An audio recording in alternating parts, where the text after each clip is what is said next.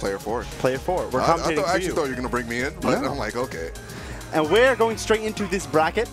What a classic. It is Sinji versus Jen, a classic that we have not seen in a very long time. Jen, obviously, one of New York's strongest players, MIA for a little bit, now back once again, and has dominated at this Xeno so far. Yeah, ready? Oh, God! Combo. Oh, God! That was quick. Fair. Read the lack of a jump option, or maybe the jump was taken. Yeah, the jump was definitely taken. And this man was robbed. Dares off the stage. Incredible by Sinji. A super strong start, especially in a matchup that's pretty tough. You got to get stocks like that early to make sure you're making up for the gap in the matchup. So Jen also one of the people that was saying Palu's kind of bad post-quarantine.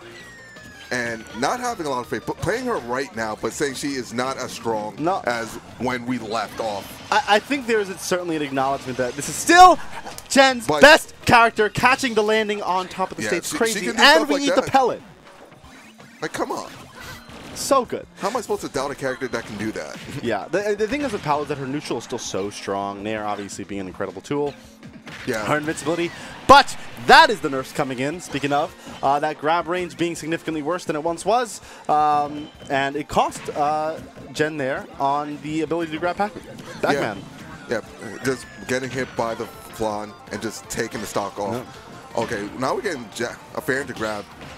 Fair also being one of the moves that got nerfed, now doing a less knockback. So it allows in the setups like that, but it doesn't like kill at reasonable percents. Most importantly, that's shield safety. It's a little bit less safe on shield, so it allows Sinji more options after Jen fairs his shield.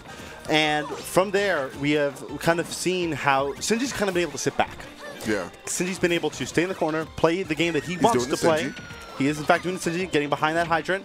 And right now, because of some early stocks taken by Sinji, both sub 100%, obviously that very early stock 1, is in an excellent position. And we're going to have to see Alan, or Jen rather, switch up these approaches when moving forward into this set. As of right now, it's not looking too good. I thought we were going to see the classic setup with the hydrant for him to just get pushed in, but good job for Jen.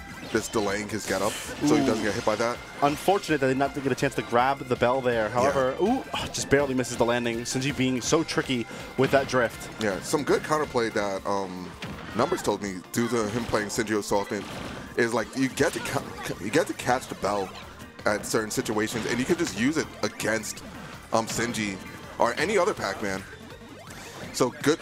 If you catch the fruit, you can just do a lot massive damage. Yeah, especially if your Z-drop game is strong, which we know that Jen's definitely is. Ooh, nice. I love the utilization. Oh, okay. You just wanted to see him eye to eye. I see. Right. I love the utilization of that down tilt there. Didn't quite take the stock just yet, but we're off the stage. Obviously, PacMan does not have kill throws other than back and will not be killing the opposite of the stage like that. Yeah, nice. Excellent setup there. Knowing the Hydra was going to come. Grabs Jen immediately, and Sinji takes game number 1 in pretty dominant fashion after taking that stock super duper early. That stock number 1, Devin, would be lovely if you could show it to us. It was an excellent stock by Sinji. Yeah, this is the last stock right here. Yep. This is how the game ends. Utilization. Great trap, but we want to see the first stock. Look at him, at 0. Yeah, at 0, it was a quick fair, and down air. Yeah, the jump was taken, and not much place for Jen to go in that situation. An excellent fastball by Sinji, great recognition. Took a stock early and was incredibly effective.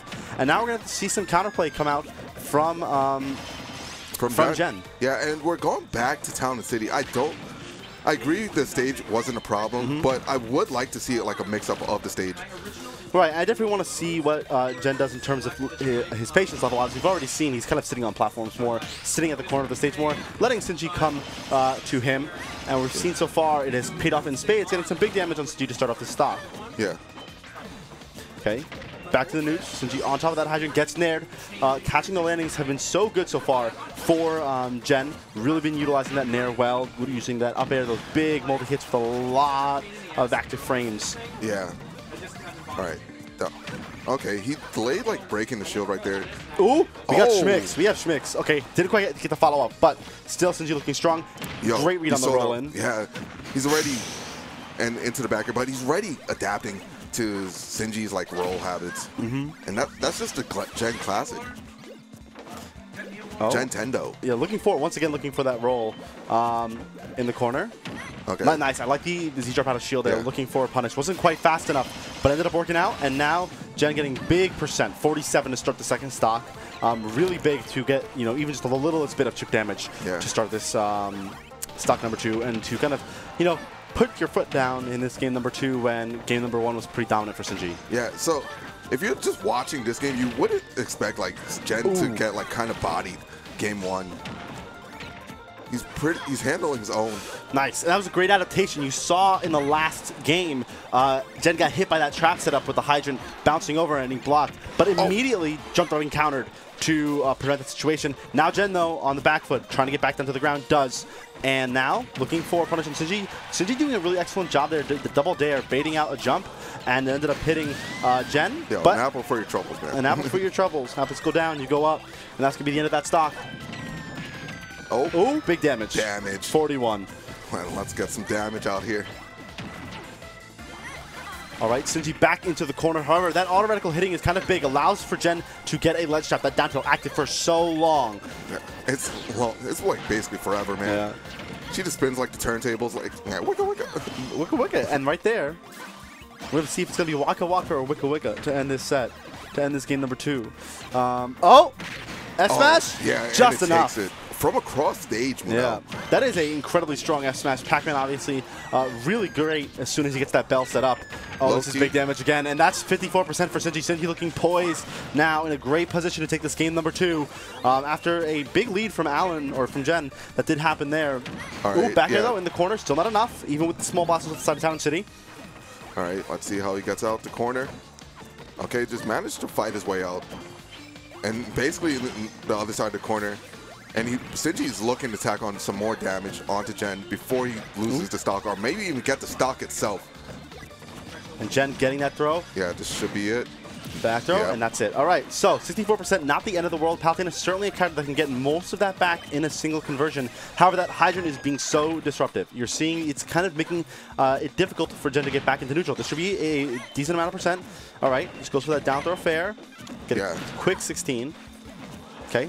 Hydrant respawns, Sinji utilizes it well. Yeah, that Hydrant's doing a good job like Border Patrol, man. Nobody is able to get in. Oh, okay. Double fair. Big damage. Ooh, and I like the idea by Gen there. Ended up catching the jump, almost enough. Scary situation there. Yeah, oh, that's enough. Yeah, that's it. Wow, and the Hydrant's going to take it. Sinji taking it over Gen and heading into winners finals. Gen coming back to his first tournament in a long time. Does well so far, but going to have to do the rest of the bracket from loser's side. And it was really a great setup here by Sinji. The Hydrant was positioned so well, and it caught Gen immediately as he got that neutral get up. You saw right there, boom. Yeah. Sinji, like he doesn't even need to hit the down smash right there. And good job for Sinji being the first person. I think that was a winners semis match, so being the first person to qualify winners finals. Finals. We now have Suarez versus John Numbers. Yes. So we're going to be seeing John versus Suarez coming up in just a second. Yeah, I miss Steve Letters though. Like, I miss that guy. I do miss Steve Letters. Yeah. There's a lot. I miss John 1, 2, 3, 4, 6. That's who I miss. Oh. It's very sad. With that said, though, oh no. Oh no. Oh no. What have you done? What have I done? You've actually messed us up. I have messed us up. Well,